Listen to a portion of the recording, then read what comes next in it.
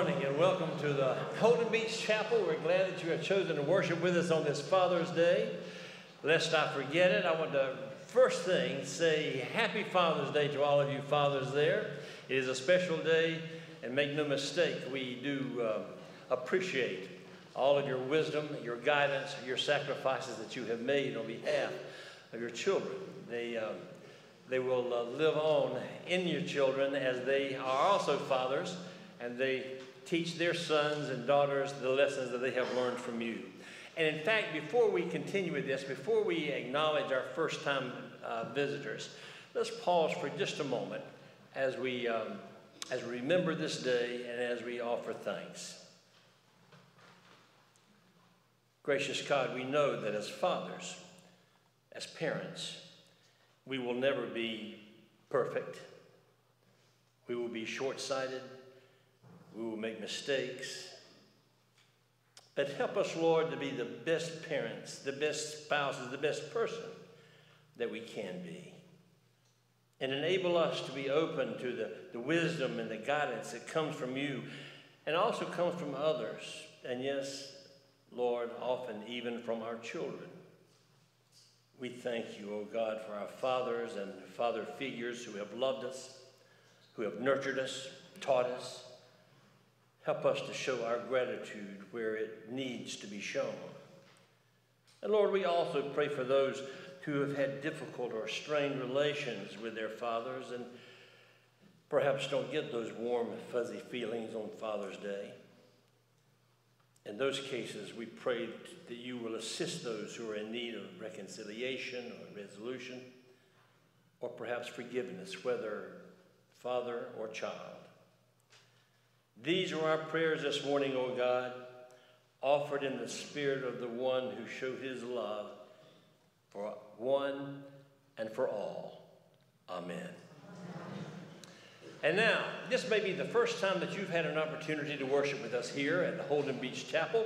And if it is, we want to recognize you and give you a little yellow sticker that will let everyone know that you are a first-time visitor. Would you simply raise your hand if you are a first-time visitor here at the Holden Beach Chapel? And if you are a regular, please make sure that you speak to our first-time visitors and make them feel that they have indeed come home, because we want everyone to feel that when they come into this fellowship, they are home. By way of announcements this morning, there's been a change in the place of our men's fellowship meal on Tuesday. We've been meeting over at what used to be Ma's, now it's a Seabiscuit. But this Tuesday at 8 o'clock, we'll be meeting here in the fellowship hall. Please let Hugh Wolf know if you're planning on coming. We'll have a great program, and we look forward to seeing you at 8 o'clock Tuesday morning here at the fellowship hall. Last week we began a pilot ministry, a grief ministry. Grief is one of those situations that doesn't get the recognition or the encouragement that it oftentimes needs. And so we wanted to start a ministry here. It's called Grief Share.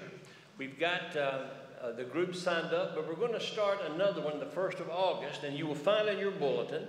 If you are interested or want to know more information about this, please sign up, and we'll make sure that you get the information for the next group. But we think that this time together with those who have experienced severe loss will be a time of encouragement, and it will be an opportunity to help each other. So if you're interested in this grief session here, please fill that out. And also, there are still 2 weeks left for you to sign up for your time and talent sheets. Those little green sheets that we have been pestering you with for the last few weeks. Many of you have filled them out, and we are very excited and fortunate to have so many gifts and talents. We'll do our best to fill you in those slots that you're most interested in. And then let me remind you also, a second helping. For those of you that are locals, you are aware of it. Second helping is a ministry where when you come to the beach, you buy groceries and you buy too much, you don't know what to do with it, you hate to throw it away. You can go over to the Beach Mart on Saturday morning between, 8 to 10:30 and drop it off, even if it's open, and they will make sure that it's taken care of and given to people who are in need, and it'll be a real blessing for all. We're so glad that you're here at the chapel this morning, and we look forward to the rest of the service as we experience the presence of the Lord. Now, may we go to the Lord once again in prayer. We thank you for our homes here on earth, Lord, and for the joy of loving and being loved. This morning, we especially thank you for the love of Jesus Christ, who is even now carrying out his purposes in our time and in our lives. Call us this morning, we pray, to a new sense of dedication to love Christ, to love family, to love our fellow man as we have been taught by our Savior, Jesus Christ. Amen. Would you now, and we're going to skip this responsive reading here, would you now turn to hymn number 645 as we sing together, Faith of Our Fathers. Please stand as we sing together.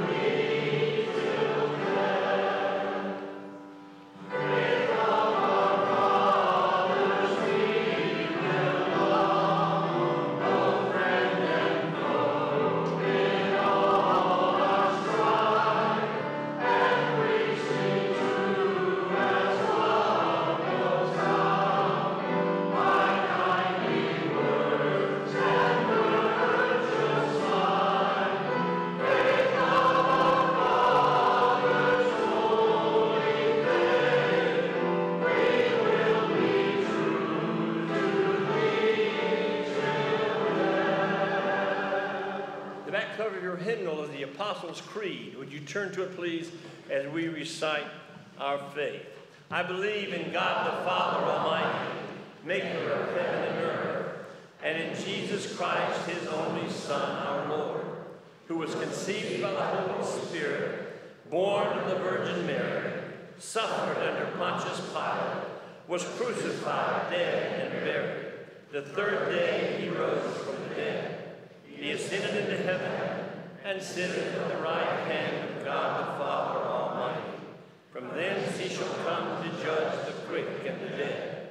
I believe in the Holy Spirit, the Holy Catholic Church, the communion of saints, the forgiveness of sins, the resurrection of the body, and the life everlasting. Amen. And now, in whatever way that you are comfortable, please greet those that are around you and let them know that you're glad they're here.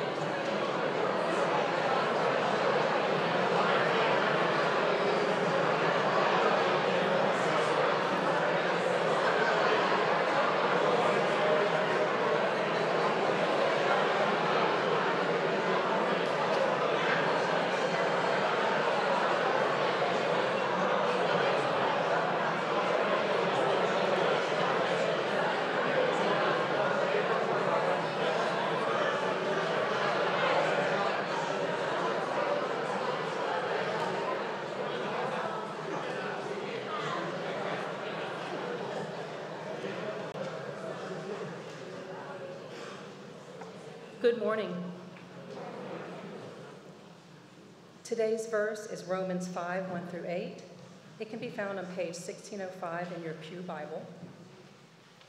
Therefore, being justified by faith, we have peace with God through our Lord Jesus Christ, by whom also we have access by faith into this grace, wherein we stand and rejoice in hope of the glory of God. And not only, but we glory in tribulations also, knowing that tribulation worketh patience. And patience experience, and experience hope. And hope maketh not ashamed, because the love of God is shed abroad in our hearts by the Holy Ghost, which is given unto us. For when we were yet without strength, in due time Christ died for the ungodly. For scarcely for a righteous man will one die, yet peradventure for a good man some would even dare to die. But God commandeth his love toward us, in that, while we were yet sinners, Christ died for us. Please pray with me. Lord God, we give thanks for this glorious day and for health, grace, and peace. Bless those who are in need of hope, love, and kindness. Let us share the love you showed us with others unconditionally. We thank you for every blessing and for the strength we have through you. And as we pray together the words you taught us, our Father, who art in heaven, hallowed be thy name.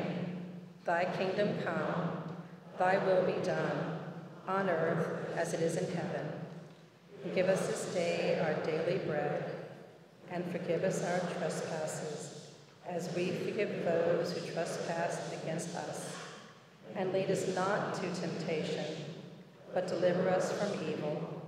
For thine is the kingdom, and the power, and the glory forever.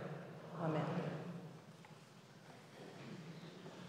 We'll continue our worship by turning to hymn number 263, to worship, work, and witness. Please stand as we sing together.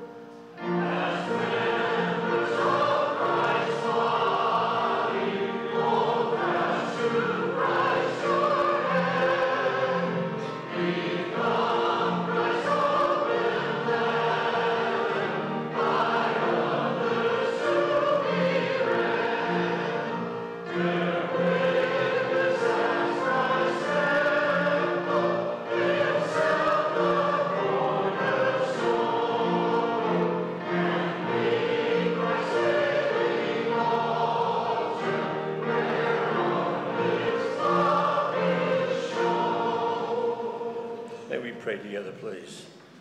Take our gifts, Lord, large or small, and let them be used in the building of your kingdom, in which there is no small gift, and there is no service that is unknown or unrewarded. Amen.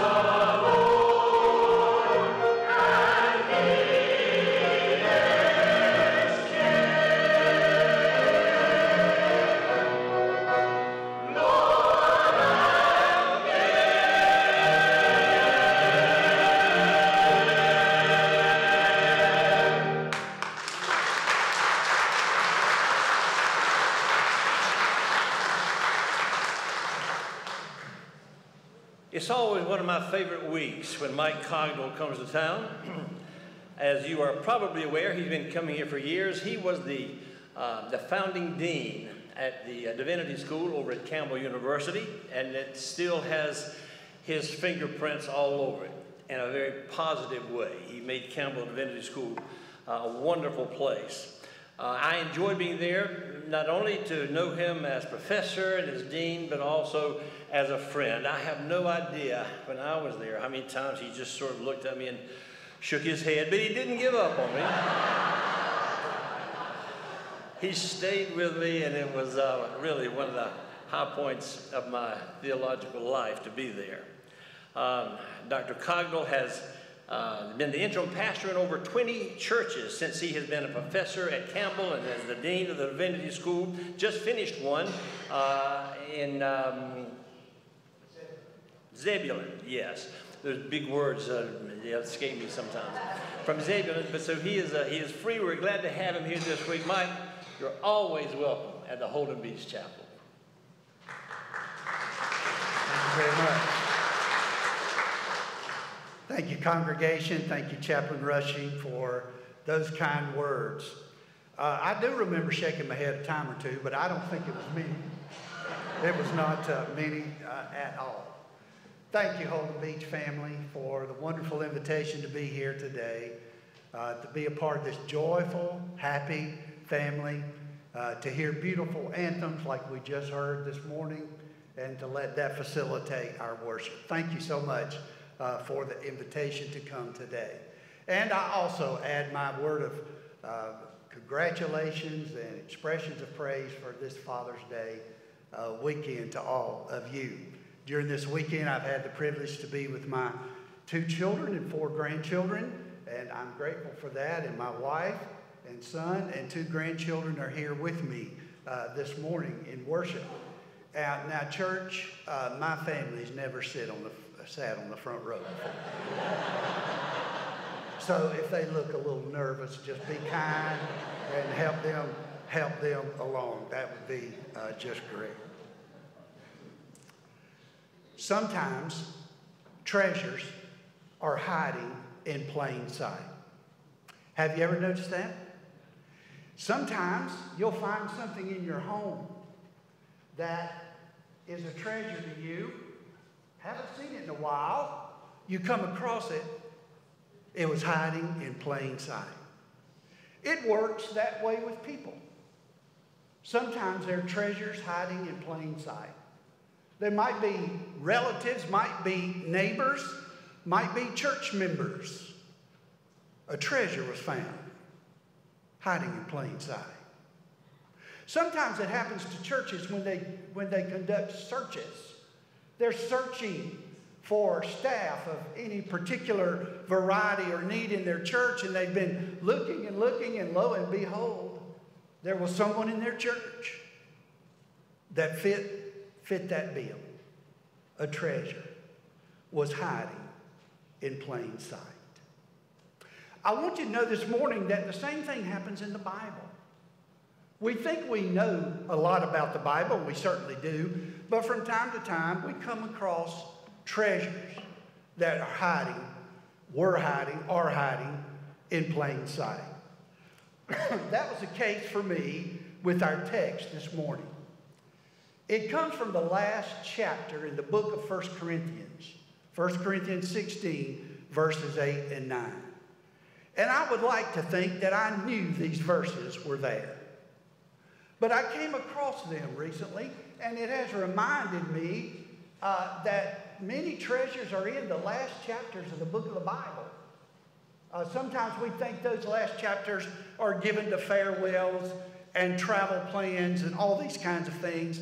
But we have great treasures, such as the Great Commission in Matthew, last chapter, last words. The book of Acts, our history book of the New Testament, the very last word in the book and in the last chapter is the word unhindered. It's an adverb. Adverbs, as you know, are strange creatures. Talking about Paul, he was going about preaching the gospel unhindered. Now that was his dream. to do that. And I'm glad that Dr. Luke preserved that for us and that we know that he got to preach the gospel unhindered. Very last word in the book. Here is a treasure I found recently. I share it with you today. I hope it'll be a treasure for you. 1 Corinthians 16, verses 8 and 9. But I, Paul, will stay on at Ephesus until Pentecost, because a wide door for effective work has opened for me, but there are many who oppose me. The King James Version of the Bible and the New International Version translate this verse and says, a great door. The New Revised Standard Version, which I read to you just now, and the Amplified Version say, a wide door. The Message, if you like the Message says, a huge door. Still other translations say, a mega door. Not in your bulletin this morning, but a verse I want to add to our worship this morning, Revelation 3:20. Here I am. I stand at the door and knock. If anyone hears my voice and opens the door, I will come in and eat with that person, and they with me. One of the sure things that Scripture teaches, as all of you know, is that God is at work in our lives. And sometimes the way we say that is that God has a plan for our lives. I believe that, don't you? God is at work in our lives. You may not feel it this morning or this moment, but for every person here today, God is at work in your life. And He's at work in my life as well. Now, one of the ways, another way, God has a plan for our life is one way we describe that. But another special way we often describe that is we use a great metaphor. And that metaphor is doors. It's not uncommon, is it, to hear someone talking about the way God works in their lives and say, God has opened this door for me. Sometimes you'll hear some people say that God closed that door. I was hoping this would work out, but God closed that door. I was hoping I would get that job, but God closed that particular door. Open doors, a closed door. Sometimes you'll hear people talk about the way God works in their lives to say a surprising door. A door opened for me that I never dreamed would open. A surprising door. Have you had a surprising door open for you? And then sometimes people will say, God did not open the front door, but He opened the back door. He opened the back door. And I was allowed to enter into this plan, not through the front door, but I was able to move through the back door. Doors. Now, it's not uncommon to hear people talk like that, is it? God has a plan for my life, or God has opened doors for me. Well, what I want you to know in the text, and what was a treasure hiding in plain sight for me, was this is not new for us. Paul used this great metaphor of doors. Paul received this great metaphor of doors, and he talked about it. He received a letter from the Corinthian church. Please return as quickly as you can. And Paul wrote back and said, no, I cannot. For a wide door, a mega door, a huge door has opened for me here in Ephesus. And I'm going to stay home here until Pentecost. Now, all of us here today know that this concept has been used in larger ways. If you have been privileged to visit in Israel and to go to the site where Jesus was born, The Church of the Holy Nativity in Bethlehem is built over that site. You enter the church doors and have to go downstairs. But right before you go into where people believe the manger was, you go through some doors. And the doors have a name over them. And they are called the Doors of Humility. Before you go into where Jesus was born, you pass through the doors of humility. Isn't that a wonderful thing? Or if you've been to Rome and been to St. Peter's Basilica, and you know the great doors that open into the great hall are called the Jubilee doors. Because to open the great doors is to see the majesty of God. The Jubilee doors. The doors of humility. The Jubilee doors. Many of you have visited the 9/11 Museum in New York City.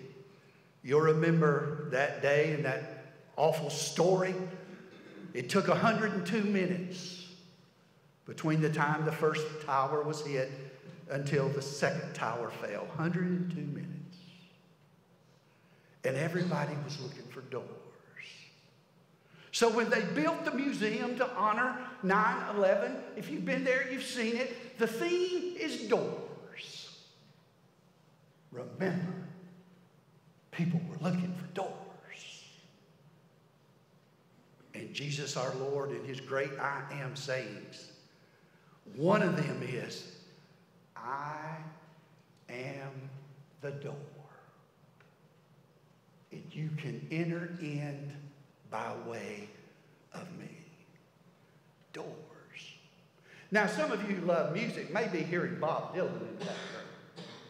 Knocking on heaven's door.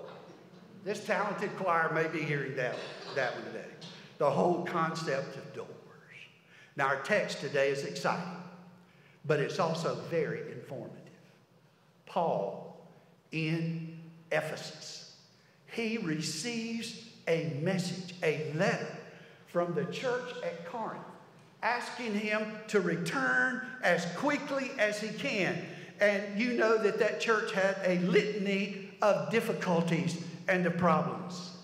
And they're asking Paul to come. And so through this messenger, he writes back and says, no, I cannot come now. I am going to stay here in Ephesus until at least Pentecost for a wide door, a huge door, a mega door has opened for me in Ephesus. Now, the background of this is very informative. Ephesus, as you know, in biblical times, was one of the 4 largest cities in the world.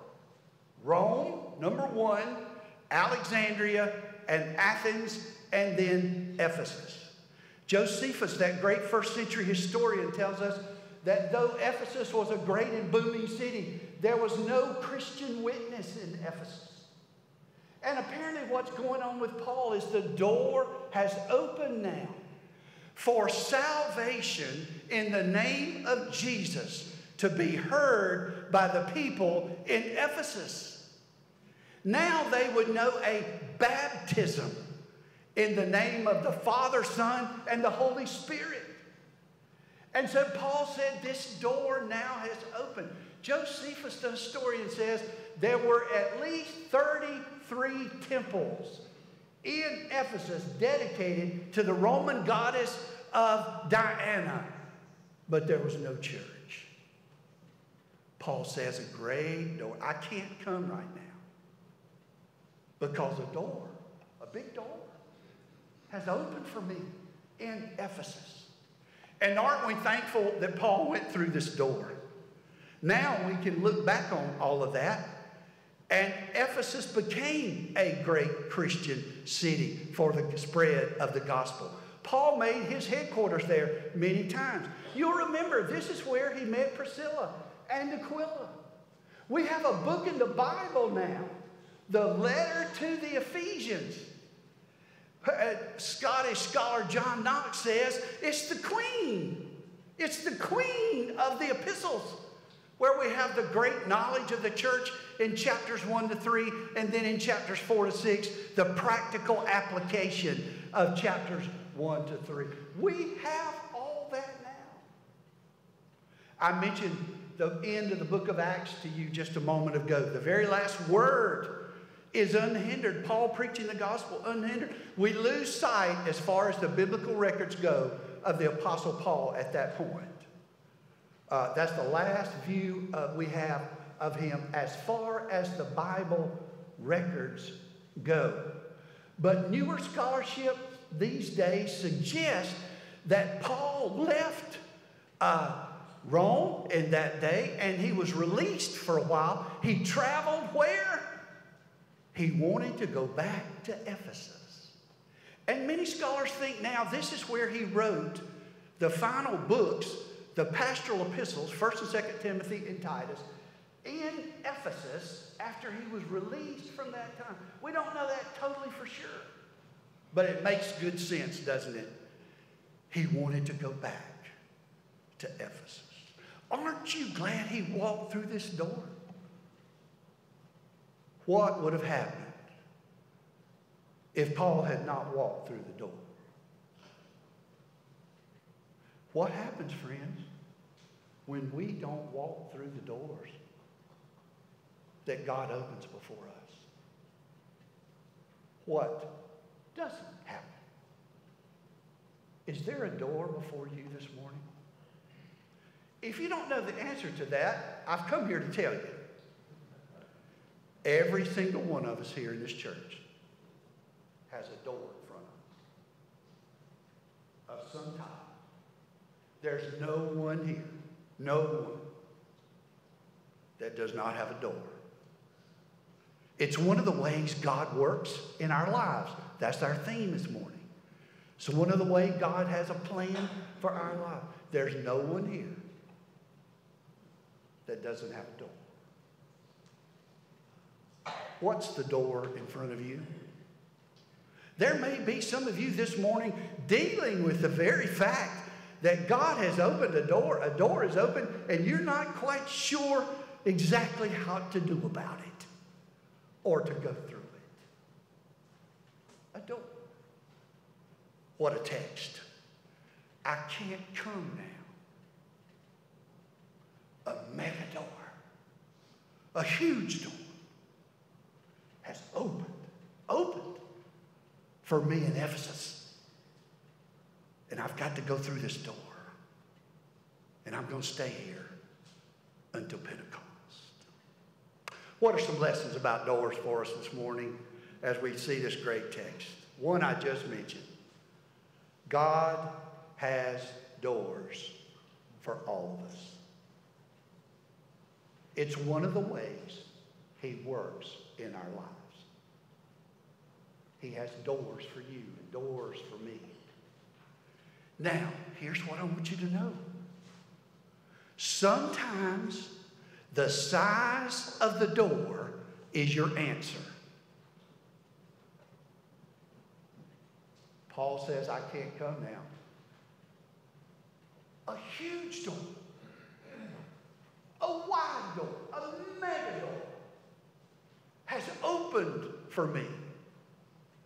The door came flying open.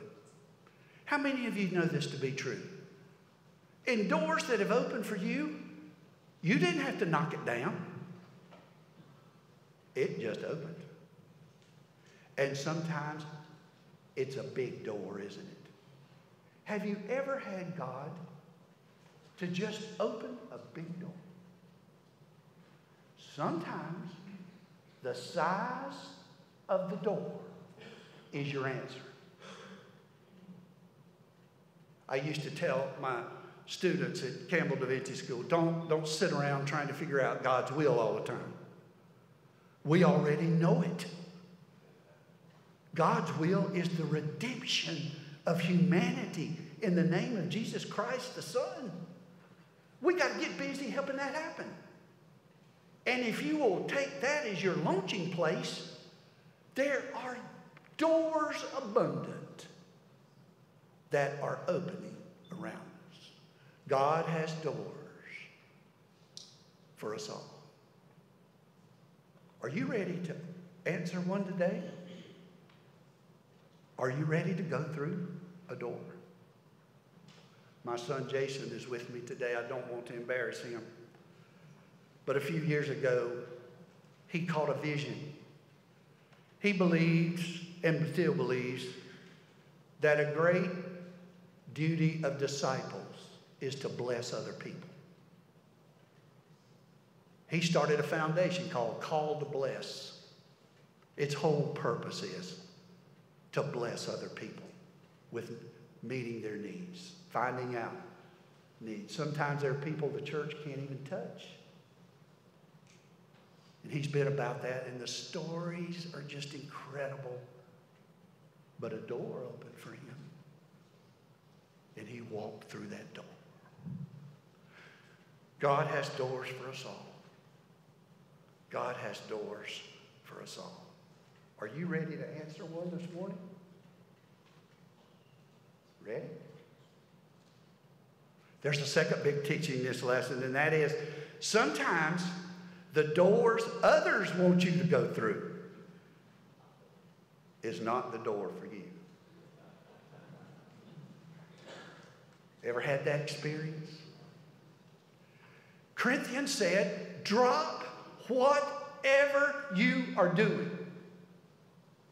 Put it down. Get on a boat and get back here as fast as you can get back here. That's the door they wanted Paul to go through. Now, sometimes, the door that others want you to go through is not the door for you. We experience that a lot. Sometimes we talk about calling, don't we, and choosing vocations. Other people may want us to go this way, but we feel God leading in a different way. Sometimes that happens.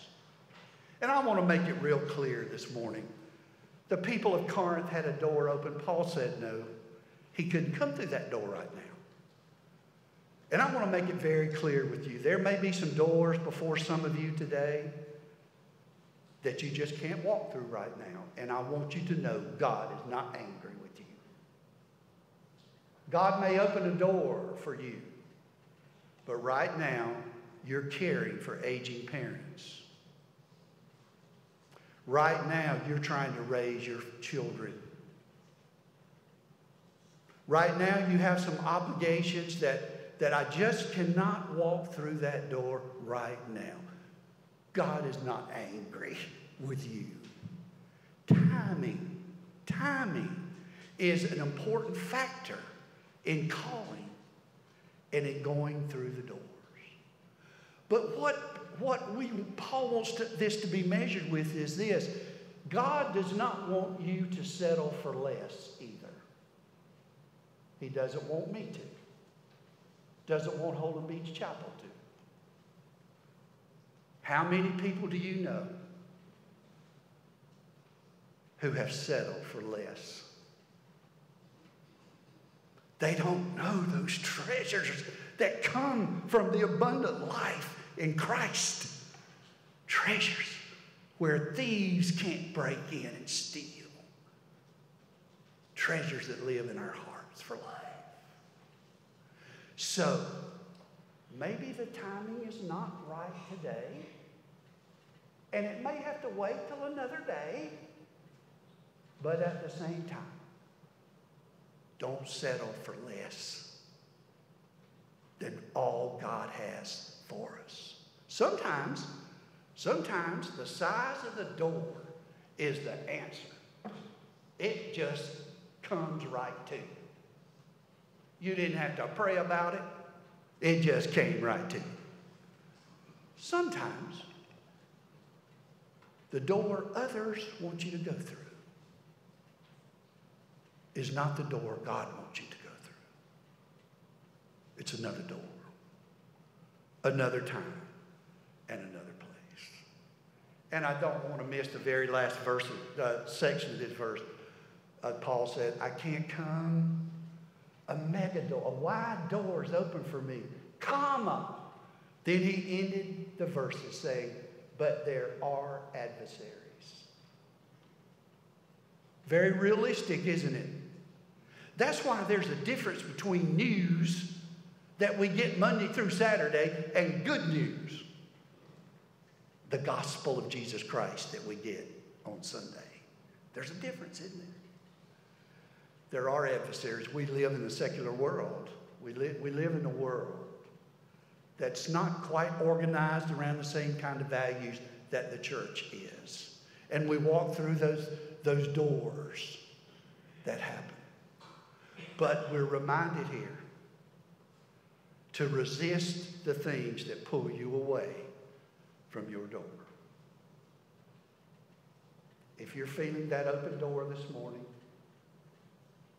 resist anything that would pull you away. That would pull you away from that open door.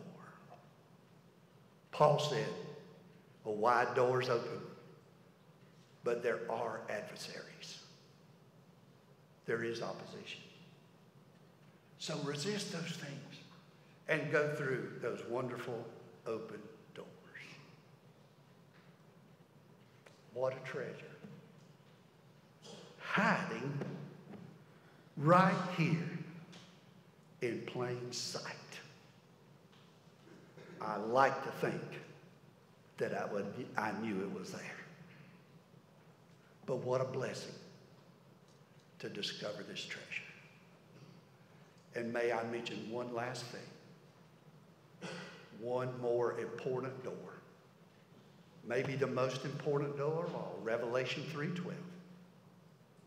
Here I am. Behold, I stand at the door and knock. And if you will open the door, I will come in and fellowship with you and you with me. Maybe you feel the Lord knocking on the door of your heart this morning for the very first time. You haven't made a profession of faith in Christ yet. Or maybe you want to hear it again and make a rededication. You hear the Lord knocking on the door of your heart and of your mind. I hope this morning you'll hear the invitation. Open that door. Open that door and invite the Lord to come into your heart. Maybe for salvation this morning. To come to know Christ and to love Him and to live for Him. Or maybe it is for rededication. I want to hear, I want to open that door anew and invite the Lord to come in to my heart this morning. What about you? Is there a huge door, a wide door, a mega door that's opening for you this morning? I'll tell you, I think this is one of the ways God works in our lives. And one of the ways He has a plan for us. If He's knocking on the door of your heart, won't you say yes this morning? In the name of the Father, and of the Son, and of the Holy Spirit. Amen. Our hymn is 488. May we stand. Your chaplain will be here to receive you if any of you would like to make public decisions this morning, or maybe make them right where you are. May we stand and sing to the glory of God.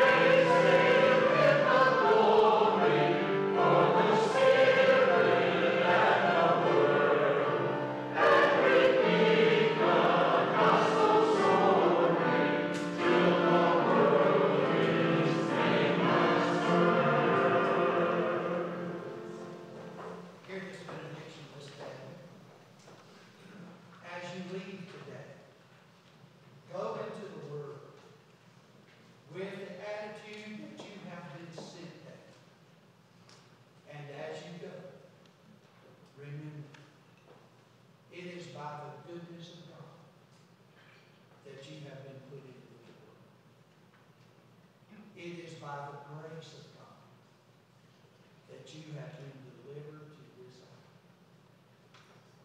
And it will be by the love and the strength